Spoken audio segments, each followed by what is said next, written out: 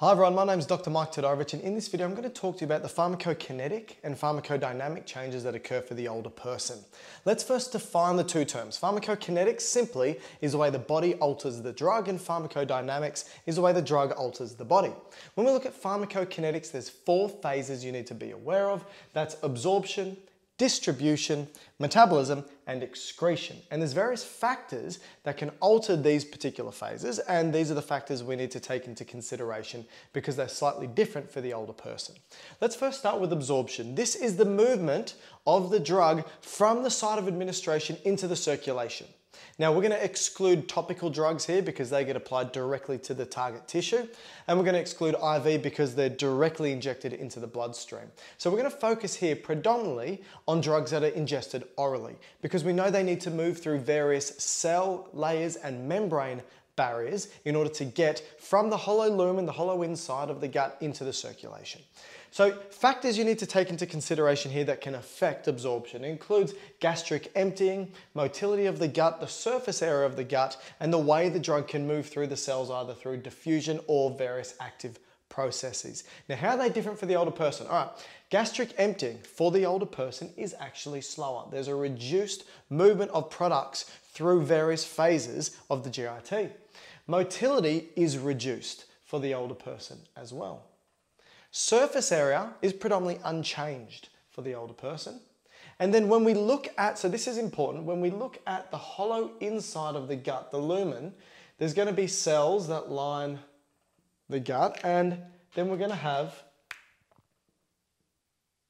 the bloodstream.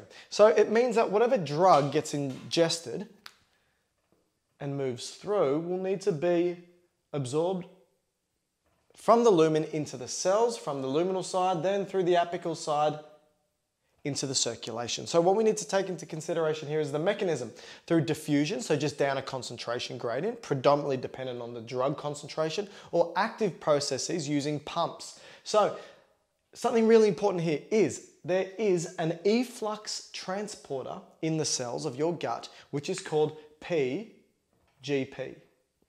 It's simply P glycoprotein, and it's an efflux transporter. What that means is, what it does is, when the drug moves into the cells, or the epithelia, it'll take that product and just throw it back into the lumen.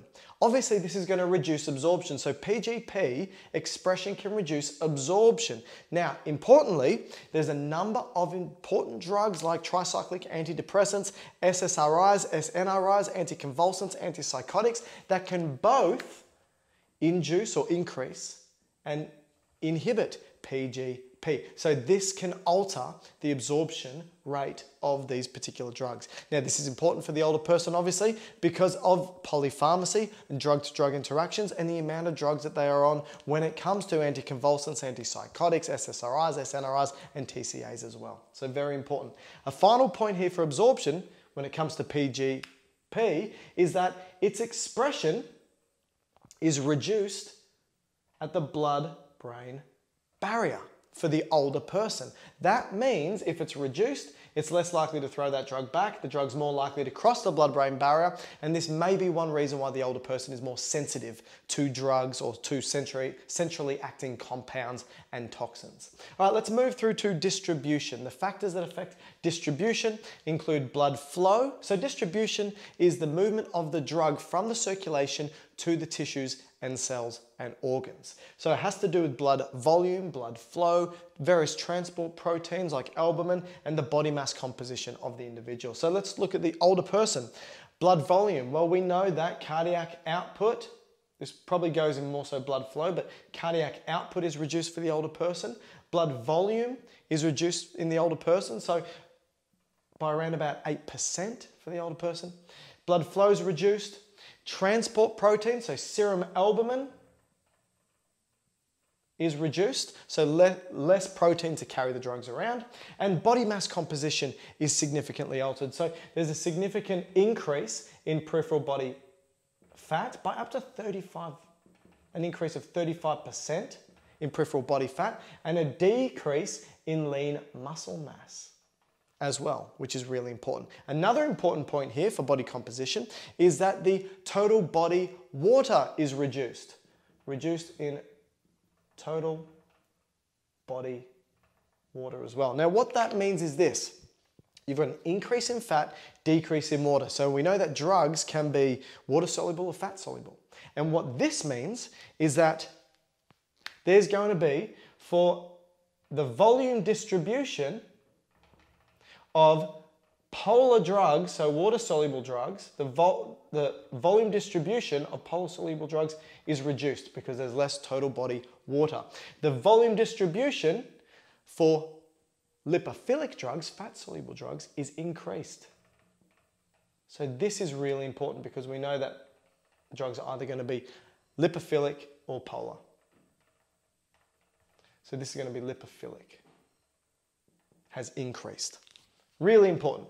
Let's now have a look at metabolism. So metabolism is going to be an enzyme-dependent process of turning the drug into some sort of metabolite, and it can be either active or inactive. And keep in mind that this metabolic processes, this alteration of the drug, is predominantly to produce a metabolite that can be excreted. That's what the body wants to do. And so how do we predominantly excrete it? Through the kidneys, so it needs to be a polar molecule, water soluble. So keep all that in mind. And most of the metabolism happens at the liver.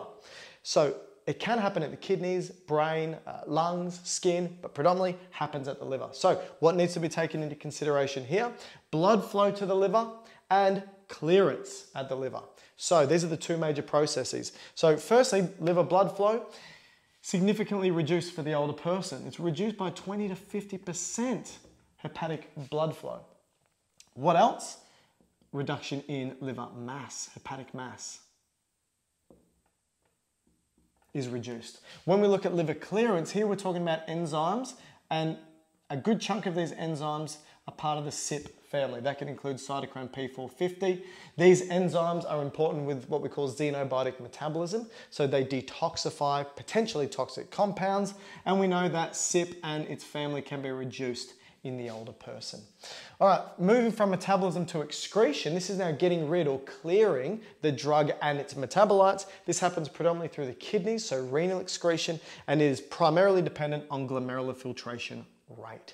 So glomerular filtration rate is important to understand because it's significantly reduced in older people. So by the time you're 80 years of age, it's reduced by about 50%. By the time you're 80 years of age, you've lost around about 60% of your glomeruli, the filtration subunits. So we need an appropriate measure of GFR. We know that creatinine is a common measure of GFR, but we now know that for the older person, their lean muscle mass is reduced. So maybe another alternative measure of GFR is needed in order to appropriately know the clearance of these drugs for the older person. Now, the last thing I want to finish on is the pharmacodynamics, the way that the drug alters the body. And this is important. It has to do with all these things we've spoken about, because we know that the older person has a reduced physiological reserve, their ability to be able to cope with change. So there's a reduction in tissue perfusion and blood volume and mass of organs. Like the brain mass reduces 5% every decade after 40 years, a reduction in neurotransmitters, receptor density, receptor affinity, all these things change, and the drug itself can alter it as well. So for example, a drug that's going to bind to a receptor and have its effect, an older person is going to have it's going to take a longer time for them to rebound back from any metabolic perturbations. So remember, keep all the pharmacokinetic and pharmacodynamic changes that the older person has in mind.